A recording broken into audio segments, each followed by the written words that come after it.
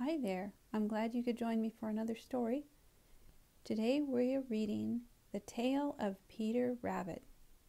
So let's begin. Once upon a time there were 4 little rabbits, and their names were Flopsy, Mopsy, Cottontail, and Peter. They lived with their mother in a sandbank underneath the root of a very big fir tree. "Now, my dears," said old Mrs. Rabbit one morning, "you may go into the fields or down the lane, but don't go into Mr. McGregor's garden. Your father had an accident there. He was put in a pie by Mrs. McGregor."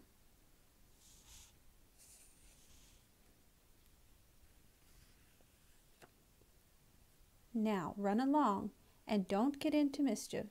I am going out."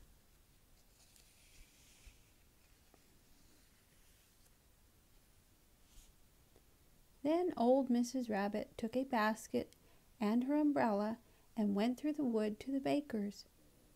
She bought a loaf of brown bread and 5 currant buns.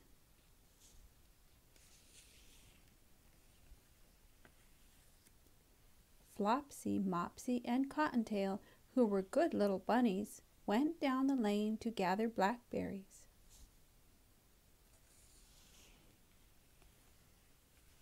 But Peter, who was very naughty, ran straight away to Mr. McGregor's garden and squeezed under the gate.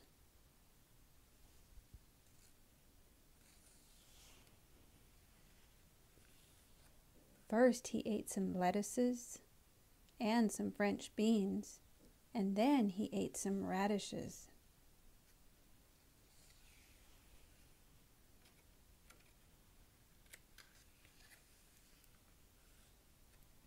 And then, feeling rather sick, he went to look for some parsley.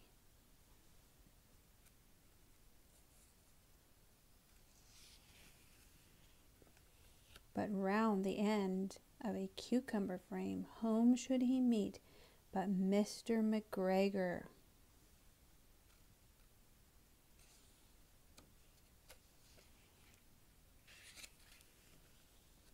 Mr. McGregor was on his hands and knees planting out young cabbages, but he jumped up and ran after Peter, waving a rake and calling out, "Stop, thief!"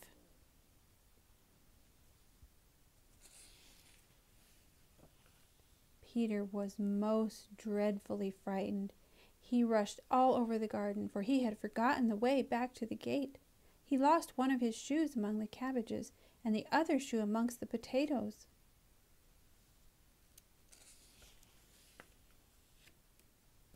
After losing them, he ran on 4 legs and went faster, so that I think he might have got away altogether if he had not unfortunately run into a gooseberry net and got caught by the large buttons on his jacket.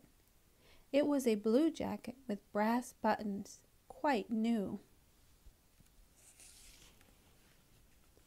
Peter gave himself up for lost and shed big tears, but his sobs were overheard by some friendly sparrows, who flew to him in great excitement and implored him to exert himself.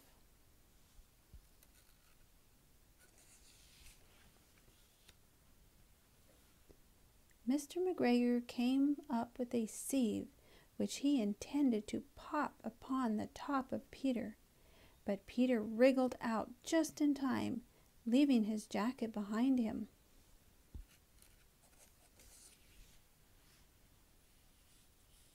And rushed into the tool shed and jumped into a can. It would have been a beautiful thing to hide in if it had not had so much water in it.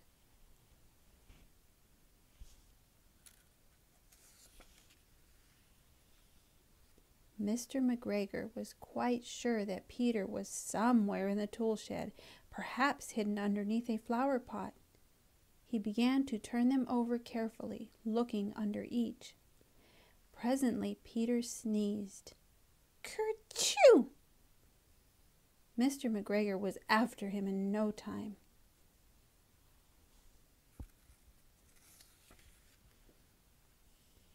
And tried to put his foot upon Peter, who jumped out of a window, upsetting 3 plants.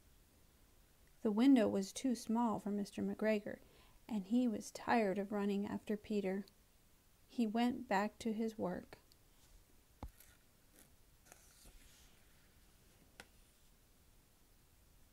Peter sat down to rest.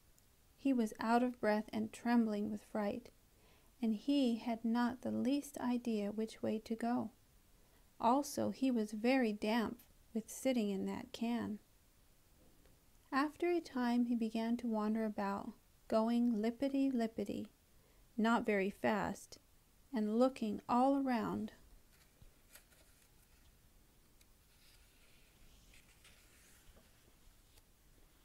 He found a door in a wall, but it was locked, and there was no room for a fat little rabbit to squeeze underneath.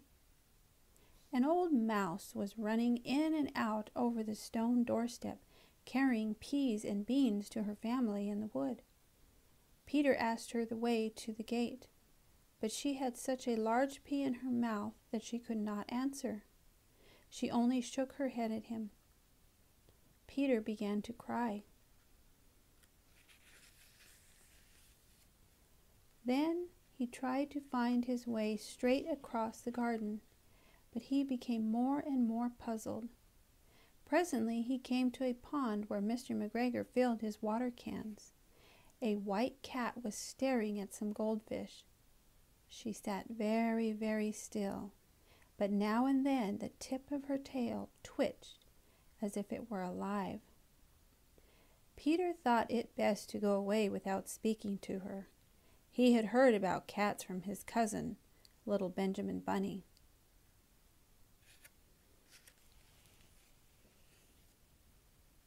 He went backwards towards the tool shed, but suddenly, quite close to him, he heard the noise of a hoe. Scritch, scratch, scratch, scritch. Peter scuttered underneath the bushes, but presently, as nothing happened, he came out and climbed upon a wheelbarrow and peeped over. The first thing he saw was Mr. McGregor hoeing onions. His back was turned towards Peter, and beyond him was the gate.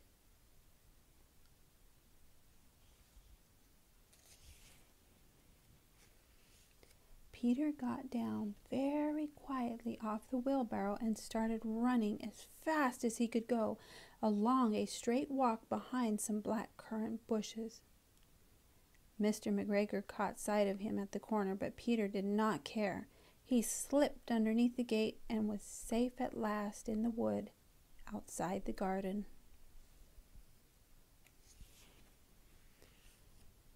Mr. McGregor hung up the little jacket and the shoes for a scarecrow to frighten the blackbirds.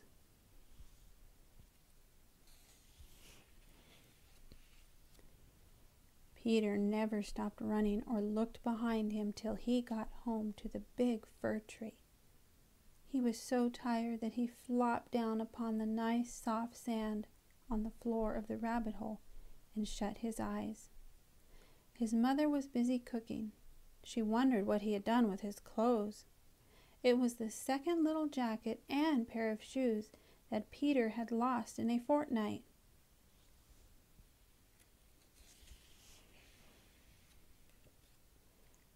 I am sorry to say that Peter was not very well during the evening. His mother put him to bed and made some chamomile tea, and she gave a dose of it to Peter. 1 tablespoonful to be taken at bedtime.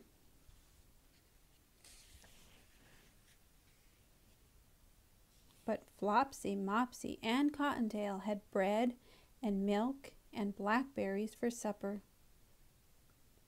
The end. Thank you for stopping by for another story. I look forward to having you next time. Take care.